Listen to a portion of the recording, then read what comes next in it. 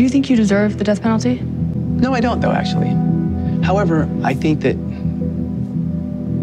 if Jeremiah Miller's family really thinks I killed him, they should have the opportunity to kill me. You know what I mean? And so I guess maybe I do believe to some extent in an eye for eye. I mean, I know how I would respond if somebody killed somebody I loved, and I was sure they did it. I mean, like, someone raped your sister, the only thing you do is bail that person out of jail. You know what I mean?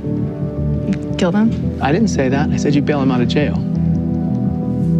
It's interesting, just because it's not the world we live in. I get it. I lived outside that world, you know what I'm saying?